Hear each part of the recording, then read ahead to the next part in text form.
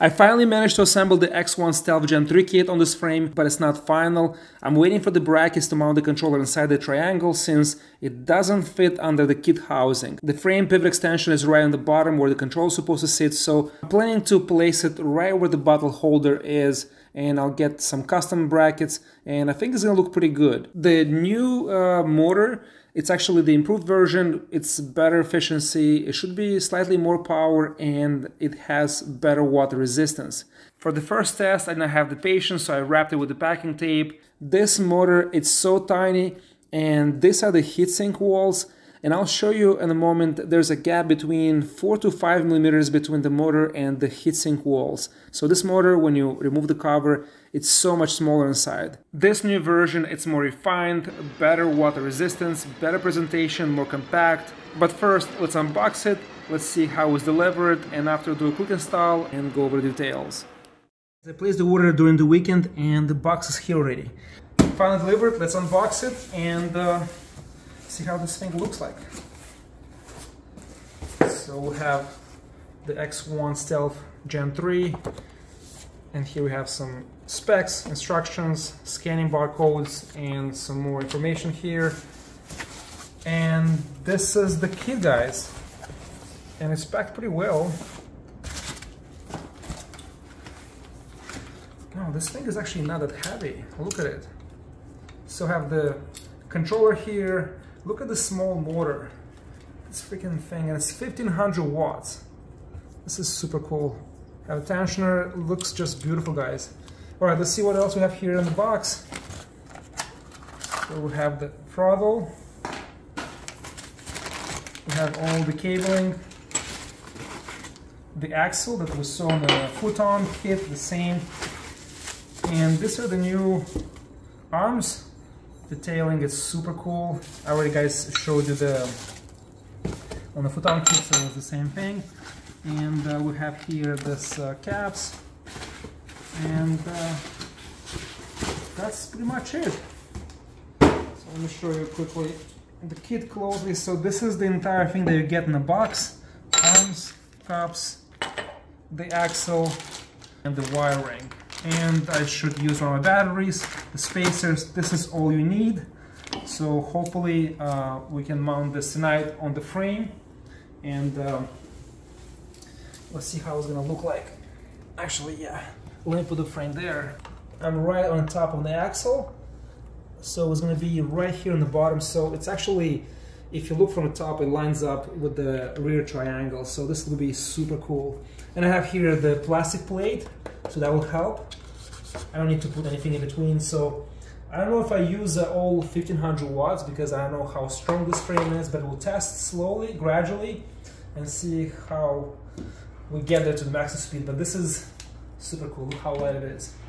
I have to find a way where to put the battery. I'll probably get an extension and put the battery in my backpack, and I connect it for the frame. There's nowhere to mount the battery. There's no, it's only this for the bottle, right? The cage for the bottle. There's nothing on top, so I have to find a way how to strap the battery, maybe underneath here or maybe on top. If not, I'll put it in the backpack. Super excited. It got delivered so fast here, and it looks well built. Make sure you put grease there, and the spacer goes right here. And after we feed it from the side, but to get it from the side, you have to remove this cover from the top. But if you look here, it's actually even small inside. I'm not sure why we have a gap in between, but pretty much this is all housing. It's cooling fans, right?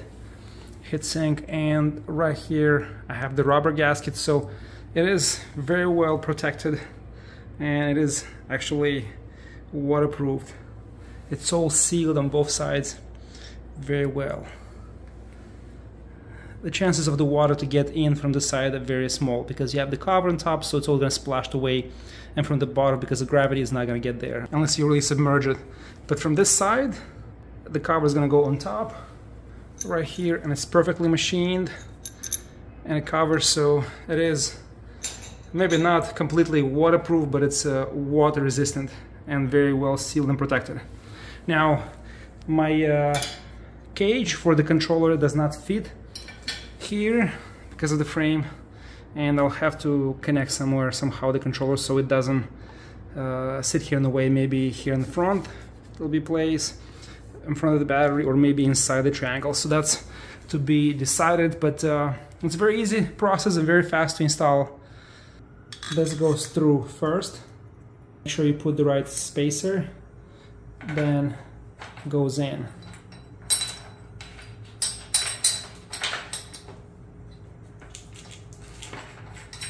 And just screw it in.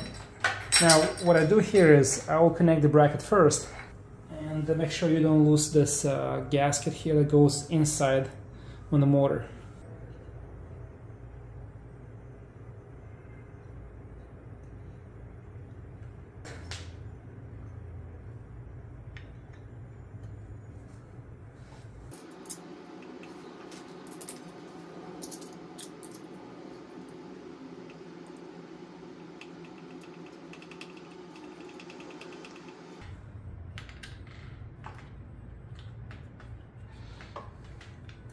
Actually, I'm surprised this cage doesn't fit here, but I like how everything clicks in, and it's so precisely CNC'd and so well done.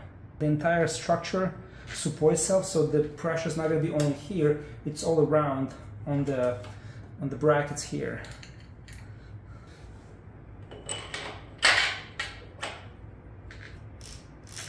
Slides in right in there.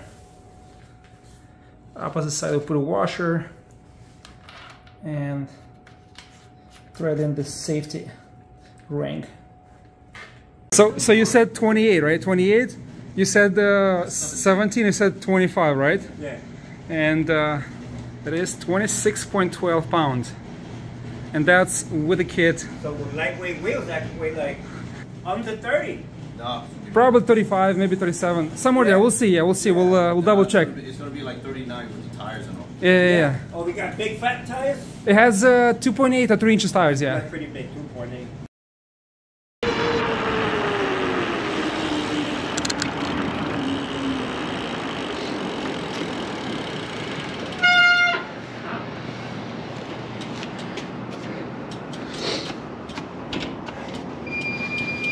Hello.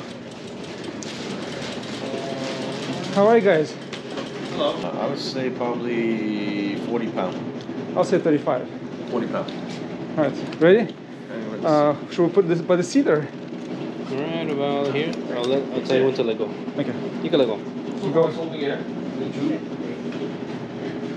45. 45 pounds. I was up for 10 pounds. Nice. 45 pounds. Yeah. Wow. Sorry, I was expecting like less than 40. Oh, you were wrong. I'm sorry.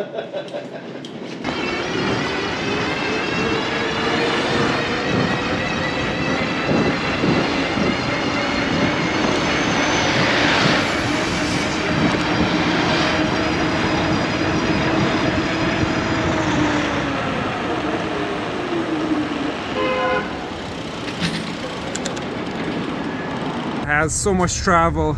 I have very high-end components here, good brakes, good suspension. I like the triangle, a lot of travel, you know, really a light setup. So I expect to get really fast speed from this bike, and compared to any other electric mountain bikes I tested so far, usually 17 to 21 miles an hour top speed.